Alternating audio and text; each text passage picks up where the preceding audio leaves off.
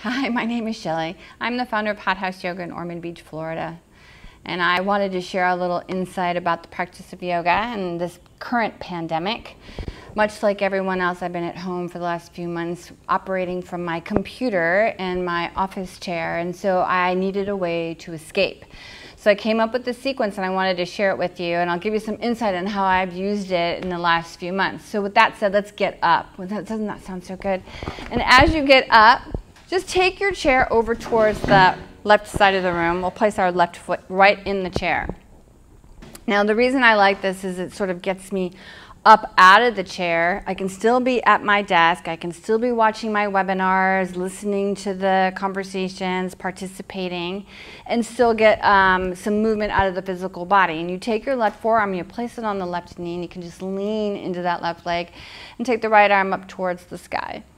Now there's a counter stretch to this because the right arm is going to go over the head, but your right hip is going to go towards the right side of the room, and it feels really good. So we're not going to get caught up on anatomical cues or any of those things. We're just looking for something that sort of feels good and releases any tension that's building up from the day and enjoying it. Now we're going to find a bit of a back bend at the same time, so maybe you start to open up that right elbow and look up towards the sky. Now if that left knee goes towards the office or towards the desk, just turn it out, and that'll offer a little bit more of an opening through the back body. And we'll take the right hand, we'll place it down on the ground, and then the left hand's going to meet it. This is going to offer some stability because I want you to come up onto the tippy toe, pivot the heel so that you can stand firmly on your right foot so we can start to straighten the left leg. Now my left leg's a little bit tighter than my right, so I'm going to place my hands on the chair so I can extend my left leg all the way out and take a big breath in. Now initially you may be feeling this in your hamstring or maybe even in your lower back, but what I want you to start to consider is we want to elongate the spine as much as possible. Oh, and you take a big breath in and a big breath out. Now if you're looking to build some strength, you could always resist the chair at the same time. But I'm really trying to encourage all of us to sort of soften, whether it's into our moment or into our experience or into the body. We're going to lean a little bit more into that foot. So start to place the left foot on the mat. And as you lean forward, focus on the stretch of the back of your leg. Now you can also take your hands back to the top of the chair and drop your forearms down to the ground. So I've been doing a lot of this while I'm sitting in like a waiting room on Zoom, or I'm waiting for documents to download, or I'm waiting for a response on an email. And I've certainly been on my share of webinars lately for studio owners, and we'll slowly back out of the pose. Start to lean back into that right foot. We'll place the left foot on it. And then drop the forearms down to the ground. Toe heeling your feet all the way out. We're going to take a wide-legged straddle. Now, I love this particular movement because it doesn't require a lot of effort. You just rock your hips from side to side. And this is great like when your piriformis is getting tight or your psoas is getting tight, or you find yourself holding your breath because you watch something on social media. So just take a big breath in and start to sigh it out and let the hips soften, maybe the shoulders soften. If you want strength building, you just go to my YouTube channel, and that will definitely offer you some insight into that. And we're going to layer on from here. So horse pose is a fan favorite. You turn your heels in, and then you're going to sit down. Now we're going to rest our forearms here, but if you want to add on to it, you can take your right hand, plus it into that right thigh bone, and just look over towards the right side of the room. You can still keep an eye on what's going on in your computer, because you're not distracted in any other way. You're just making some simple movements happen. And maybe you come up onto the ball of the right foot at the same time. Sort of relaxing into it, sinking a little bit lower. Now make sure you're on mute, especially if you're a heavy breather, because that never happens. And then lower the heel down to the ground. Place your right forearm on. Straighten your legs. Turn your toes in. Still with me?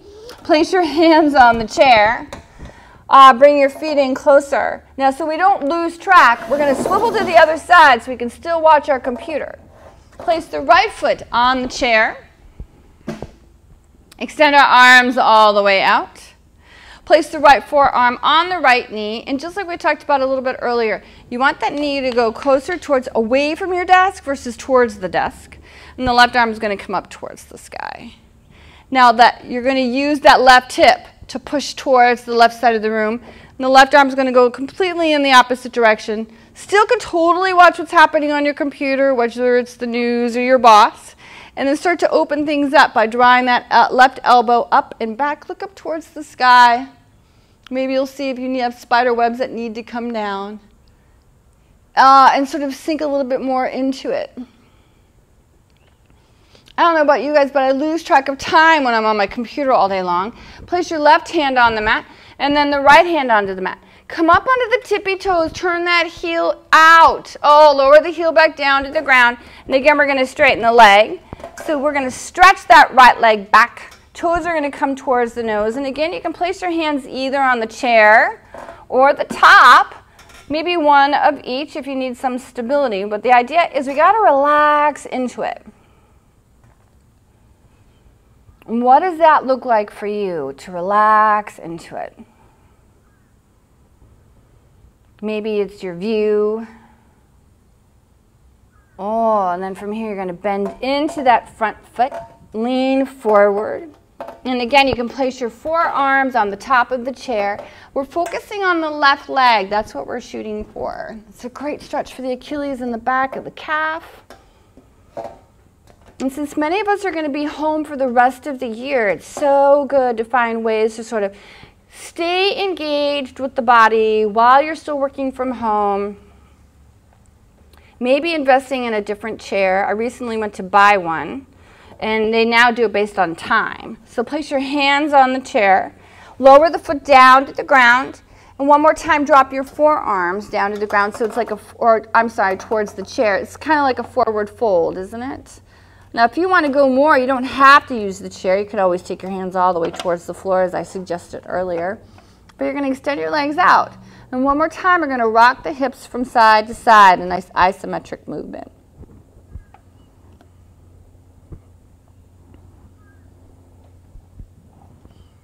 Making it even better, horse pose. Turn your heels in, lower the sit bone towards the floor. This is great for your gracilis and your adductors. Now my chair this time is too far away, so I'm going to slide it in a little bit. Place my left hand on the left knee, look over towards the left side of the room. What's going on the computer? Do I need to press pause? And come back to the video in a minute. Come up onto your tippy toe. Oh, get into the arch of the foot. This is great for somebody who has plantar fasciitis or bone spurs, right, to keep the circulation of the feet still going. I don't know about you guys, but I live in flip-flops all the time, so it's not necessarily structurally sound for the feet. Oh, but it feels good in this hot weather. Place your left forearm back down. Straighten your legs. Turn your toes in. A big breath in.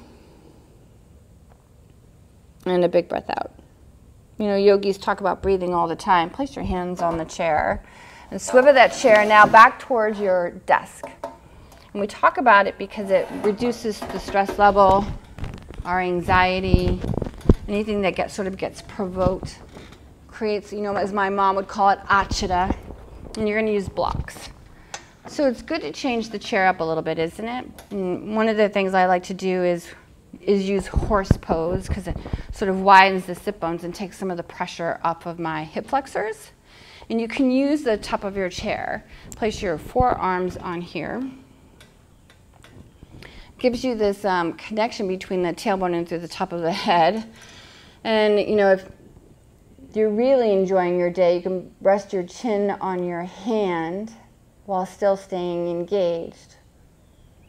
I hope you found this really helpful. I know I did. I love sharing. And again, you can always follow me on Instagram or Facebook. Have a great day. Namaste.